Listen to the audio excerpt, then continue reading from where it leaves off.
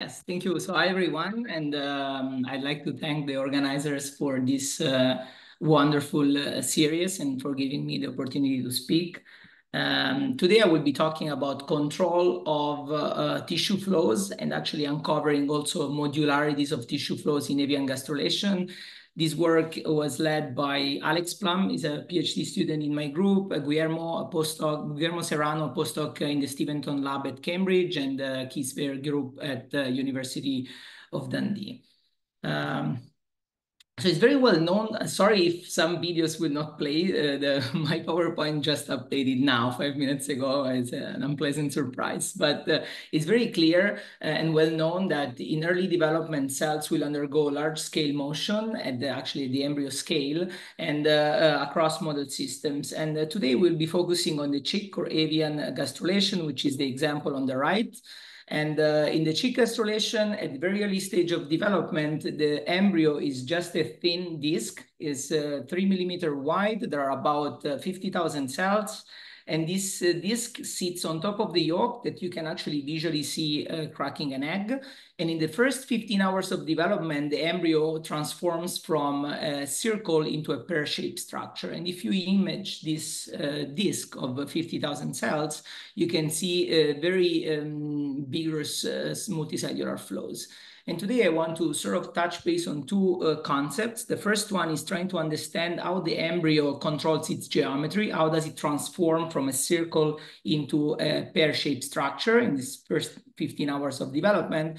And the second question I want to try to address is whether these spatiotemporal complex flows, which are typical of basically any morphogenetic process, not specific to the chick embryo, can we actually decompose them in kinematic units that perhaps have different developmental biology functionality? They have different origin or mechanistic origin and perhaps can be controlled independently.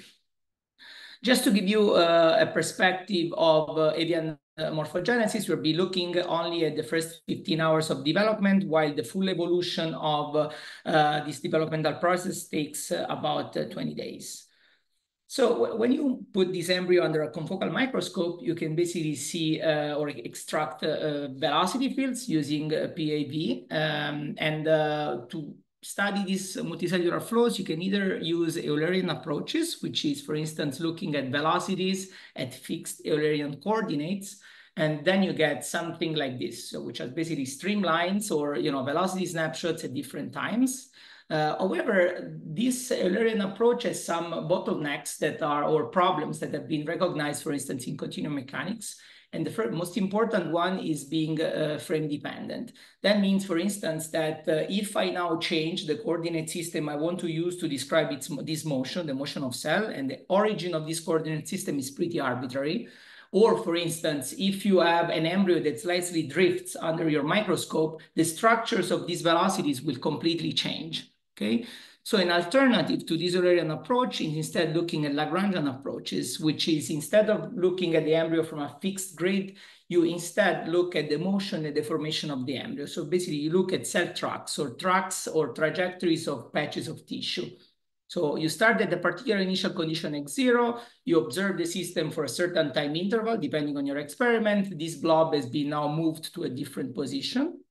And on top of trajectories, you can also compute the deformation gradient, which is just the Jacobian of this flow map or trajectory map, if you will. And that basically is going to tell you how, for instance, an initial disk of cells will transform into an ellipsoid, and it's going to tell you what are the directions of maximum stretching, etc. And this, if you want to visualize it, it's also very simple. You can just overlay a Lagrangian grid that deforms with your embryo, and that gives you a view of how the tissue deforms as it evolves over time. Now, the deformation gradient is a tensor, which means that for any initial condition of your embryo domain and for any time interval you're exploring, this is going to be a matrix. So it's very hard to visualize. A very relevant information that you can extract from this tensor is its largest singular value. So you have a tensor for any point of your domain and any time interval, you extract the scalar field, which is the largest singular value, and that tells you the following information. Assume, for instance, you are here. This is your initial embryo location that you want to probe. This largest singular value will tell you how much initially nearby cells will maximally separate.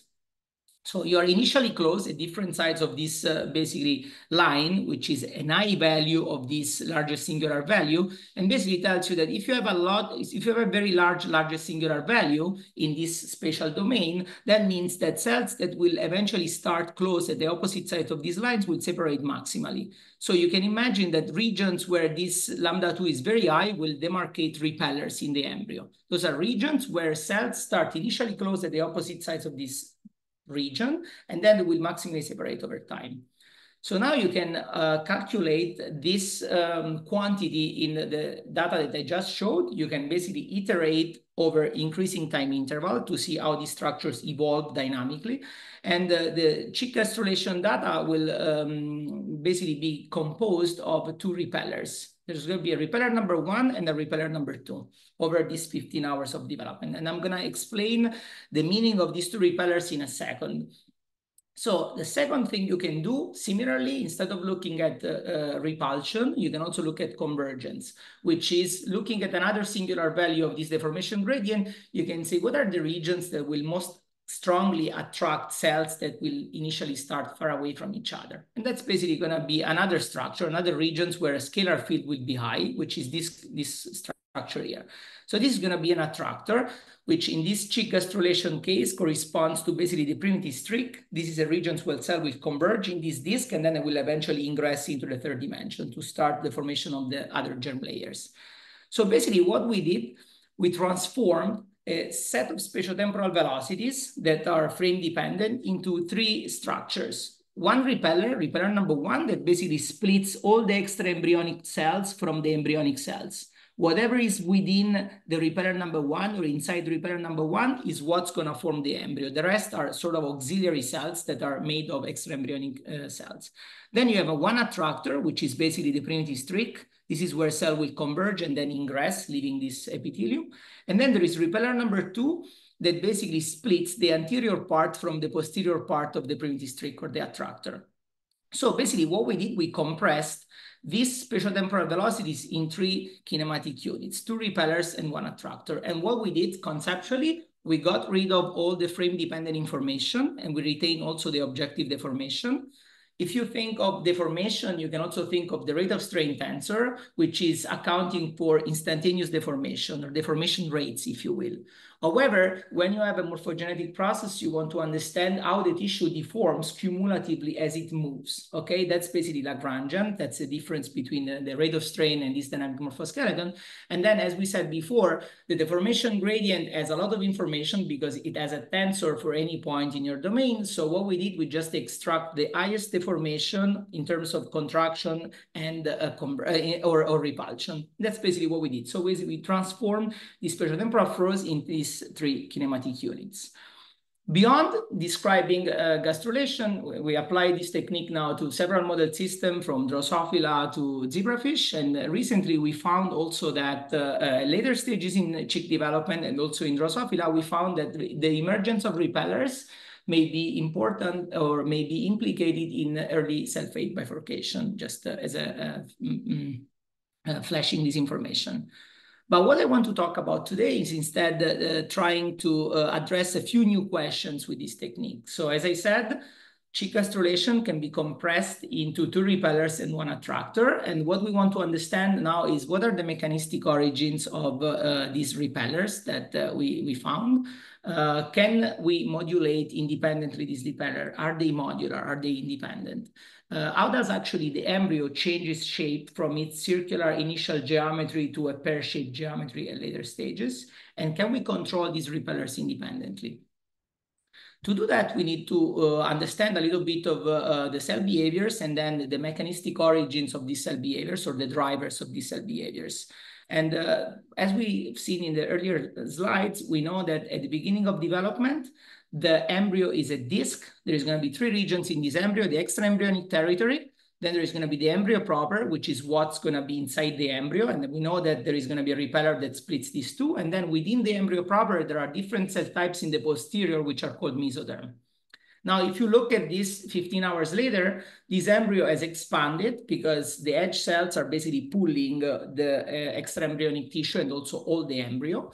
Then the embryo proper is transformed into a pear shape, and the mesoderm has now converged to the midline, which is the primitive strict, the attractor, and then is going to be ingressing in the third dimension. And if you want to look this in a microscope, you can see that this motion is driven by active intercalation in the mesoderm.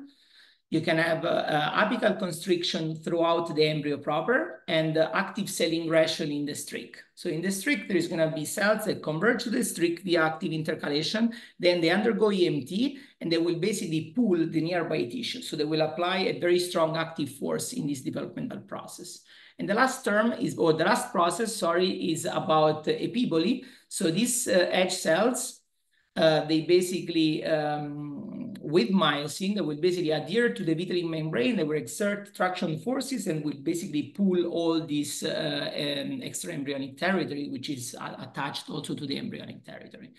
So those are basically the cell behaviors. And all these processes are basically driven by myosin motor. And this is an experimental image in which you can see in red actin and in cyan phosphorylated myosin 2, I guess. And you can see that the embryo has different regions. Some are active and some are passive. For instance, if you look at edge cells, you see that edge cells are very enriched of myosin because they did not myosin to undergo epiboly. There is instead the extraembryonic region that has very little myosin. It's basically devoid of myosin, so it's more of a passive tissue in this epithelium. There is then the embryo proper that has myosin, but not as much as the primitive streak or the mesoderm regions, where there is even more myosin. And on top of myosin intensity, you can also quantify basically myosin anisotropy, or if you will, actomyosin cables. So you can basically do fast Fourier transform on these images, and you can basically measure if you have actomyosin cables that are oriented. So there's going to be an orientation in this segment here, and there's going to be also a length of the segments that tells you how much nearby cells have the same orientation in the actomyosin cables. So those are basically what people call multicellular cables. Okay, so basically with these ingredients, or with this quantification, we have everything we need to quantify or model the active stresses. Specifically, we have the myosin activity, a scalar field. Then we have a nematic tensor that accounts for the presence of cables. So S is going to be the cable alignment, or the nematic order parameter. If you don't have cable, S is equal to 0. If you have very aligned cable, S is close to 1. And phi is just the cable orientation. So with these informations, you can now build an active stress. So there's going to be M that tells you the amount of active stress. I mean, the amount of active myosin, and then alpha just converts myosin to stress. And then you have an identity tensor that accounts for the isotropic active stress that is reflecting basically apical constriction and active ingression. And instead, Q, the nematic tensor, accounts for the active intercalation. Okay, so this is just the active stress, and this system is extremely viscous. It's fluid-like at long time scales because you have basically motion that are very large scale, and there's a lot of neighbor exchange. Therefore, we can sort of say that simply that the divergence of the active stress plus the divergence of the passive stress or the viscous stress is equal to 0. That's basically the force balance. And the viscous stress, they have basically the shear force, but also a force due to compressibility, because this tissue is compressible, it expands in area, but also has to accommodate ingression. So from this first equation, very simply, you can read that if you know the distribution of M and Q, you can identify immediately the velocity of the tissue at any time instance. So to close the system, then you need an equation for M and an equation for Q. So the equation for M is about the myosin dynamic, is also simple. So if you have a cell with a lot of phosphorylated myosin and you move, you're going to carry the myosin with you. That's the advection. Myosin, or activated myosin, can be activated from an available pool of myosin. That's basically the activation term. And myosin can also, or the activated myosin can also detach from actin in a tension-dependent manner. This is the detachment contribution, is mechanosensitive. The details of this are basically well explained in the reference. And then the last term is about myosin induction via tension propagation, which basically reflects the expectation that if I'm a myosin cable, an active myosin cable, and they pull, I will put my nearby junction under tension. And if I put them under tensions, due to mechanosensitivity, they will recruit more myosin. And that's basically what you get, what basically is being described by this directed Laplacian. And the derivation of this expression is again detailed in the paper. So a very interesting property of this equation is about the fact that this myosin equation has instabilities. This is what we found in an earlier work, and we also validated experimentally. And specifically, this PD has a stable fixed point of I myosin, which is basically what likely happens in the embryo proper or in the primitive streak, where you have a lot of myosin. There is also another fixed point in the lower regime of myosin, so basically very little myosin, which is likely what happened in the extraembryonic region when there is no myosin. And both these two are stable, while there is an intermediate fixed point which is unstable, which is what we believe is where actually the embryo is operating throughout gastrulation, because experiments show that actually there is a strong increase in myosin from HH1 to HH3. Okay, so the last ingredient that we need is the evolution equation for Q. This is very similar to the active matter equation. So you have the advection term, because if you have cable and order, you're going to transport them with advection. You're going to have that cables are rotated by vorticity. So that's basically encoded in the spin tensor omega here. But there is also a shear contribution, because shear rates or shear rotation can either construct or destroy order. This is also something known in active matter. That's this term here. However, if you just use these three terms, these equations is not sufficient to recapitulate observation, because convergent extension and specifically the shear contribution self-destroys order, and therefore you need a mechanism to sustain order, to sustain basically convergent extension. And that's what is described in this term, which is the active alignment. This active alignment basically reflects this expectation that if you have a little bit of nematic order, so S is greater than 0, naming I have cables, and you have myosin in that regions, these cables will contract, right? So this cable will contract and therefore will create long range order. So will increase basically the S at that particular location. That's basically what we call active alignment. And this was also found recently from the Schreiman group in vertex model. So they basically found that to have sustained convergent extension, you need a mechanism to basically generate order, which otherwise would be destroyed by, for instance, shear destruction of basically alignment. And the last term is something which is basically happening everywhere in the epithelium, because there are a lot of random intercalation and ingression. These processes, they will all in general destroy order. So that's basically the passive relaxation term. Okay, so now we have this set of equations. What do we need to solve the problem? We need basically boundary conditions. So boundary condition for the force balance is very simple. You just need a Peabody velocity due to the Peabody velocity is just a Dirichlet boundary condition, normal velocity at the boundary of our domain. We can get these numbers from experiments because we can measure the Peabody velocity. And then we use no flux for M and Q. And the last ingredient we need are the initial condition for M and Q. And we know basically two important ingredients. The first one, also as we've seen before, is that the embryo has more myosin than the extraembryonic region. So in the embryo, there is more myosin. We've seen also in the actin and myosin 2 plots before. And the second thing is that the cables are actually, at the onset of gastrulations, are more concentrated in the posterior, where the mesoderm is, in this basically posterior region of the embryo. And in this posterior region at the beginning, because these cells are mesoderms, they also have more myosin. So basically the boundary condition, the initial condition for the flow is the following. For the model is the following. So we have low myosin in the extraembryonic region, higher myosin in the embryo proper, and a little higher myosin in the posterior. And then you have more cable aligned in the posterior. This is basically what we can get from experiments. And the rest is just boundary condition from a Peabody. And I want to basically emphasize something very important, which is that the boundary, the initial boundary between embryonic and extraembryonic region is just a circle at the beginning. And now what we're going to do, we're going to evolve this PD with this initial condition and boundary condition, and we will see how this boundary will sort of self-organize and evolve. But I want to make sure that we understand that we are not imposing anything on this boundary. The boundary of the PD is just here. So the way this white curve, which is the embryonic boundary, will evolve is just a result, a self-organized result of the model. We're not imposing anything on its evolution. So the question now is, I have the model, we have the initial condition and boundary conditions. Can the model reproduce what happens in the next 15 hours of development? Mattia, you have about 5 minutes, just to let you know. Oh, okay, okay. Yeah. Okay, so basically that's basically the model. You can evolve this basically model. You can see the velocity field, the divergence, the evolution of the boundary of the embryo that is basically changing from a circle to a pear shape. This matches experiments in terms of distribution of velocity and divergence. You can also measure the describe the evolution of active isotropic stress.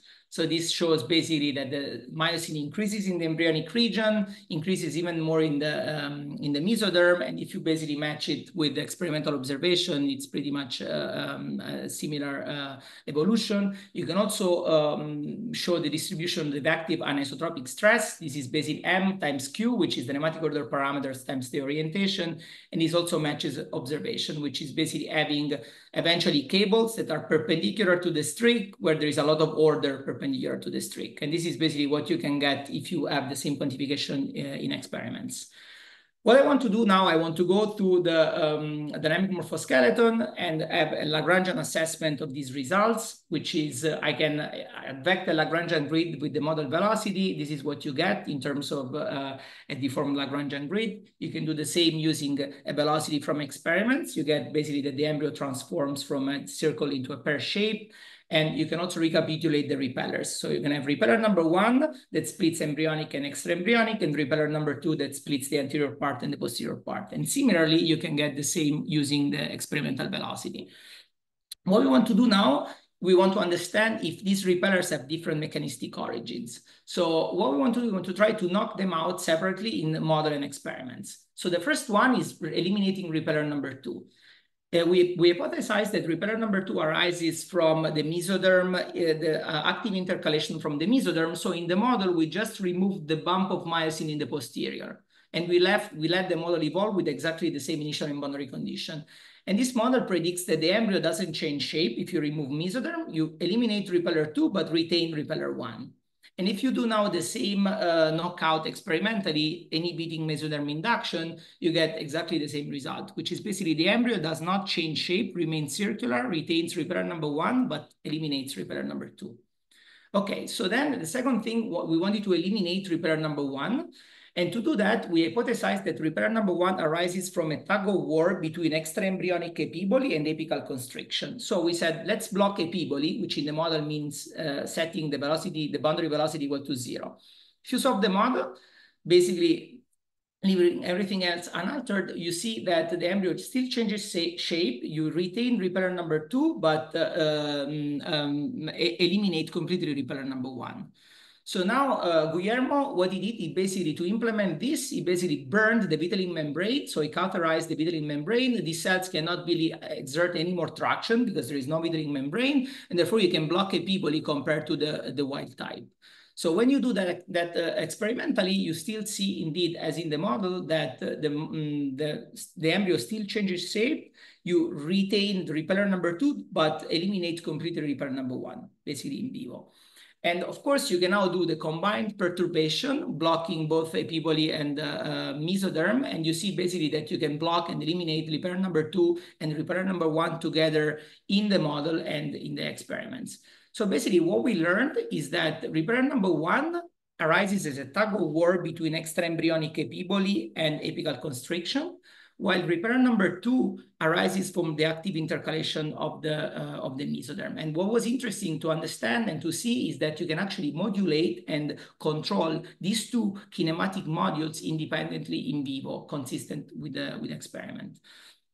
So basically, in summary, In this short talk, we talked about the control and modulation of repellers. In previous works, we were also able to modulate the geometry of the attractor, which is the primitive streak. We transformed it from a line to a circle to a point and to a thicker line, mimicking or recapitulating gastrulation modalities that are typical of other vertebrates in the cheek. So in terms of mini summary of this story is that we started with experiments with spatiotemporal velocity. We compressed those into their kinematic units, the dynamic morphoskeleton. And then we were able to build a minimal active matter model that can reproduce these kinematic units. And then using these models and this compression, we were able to devise model-inspired perturbation that were able to knock out these kinematic units independently. So that's basically my summary slide. And perhaps the interesting part that I didn't say so far is that basically repeller number 1 controls the embryo size and area homeostasis via this tug of war between extraembryonic epipole and apical constriction, while repeller number 2 controls the embryo shape, because we've seen that eliminating repeller number 2, the cheek embryo remains a circle and doesn't basically change shape. And perhaps the speculation could be that because these are due to different mechanistic origins that can actually be controlled and modulated in vivo distinctly, maybe this modularity could be helpful for evolvability of different aspects of cheek gastrulation. Thank you very much, and perhaps I'll advertise postdoc and PhD student positions that we have in the group.